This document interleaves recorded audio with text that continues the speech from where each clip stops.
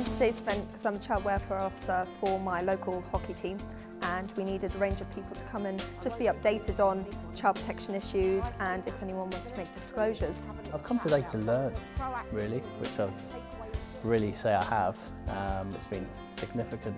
It's another opportunity handed to us by the state to keep us all updated with safeguarding, issues around children in Jersey. We've been educated on things that we didn't know about at all. We protect the group in the middle. Why do we protect the group in the middle? Because it's part of their identity. Well, the transgender is something that was relatively new to me, but actually identifying it in the class is not something I've really thought about. And it's certainly something I'll be open and more considerate about in the future. I've learned quite a lot about the LGBTQ community and how to deal with certain issues that arise in that. It's made me more aware about transgender and what issues the transgender community face at the moment.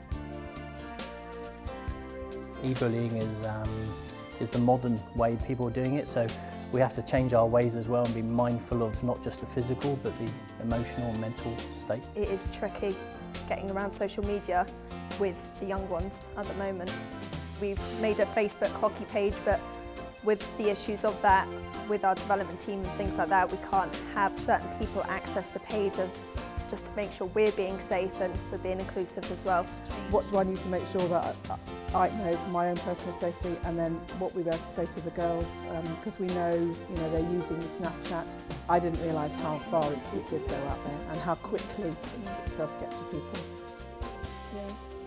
It's always good to hear what else is going on and comparing notes, and it sort of domino effect is not just about safeguarding then, it's about what else we do within sport in Jersey and how we can all help each other. It's been brilliant to get the information and to understand more about it. I thought it was excellent. I think it should be a yearly thing, not even just for community welfare officers, for local clubs. I think it should be an island-wide thing going into schools. I think it would be really beneficial for young people to understand about other things like LGBTQ and inform them.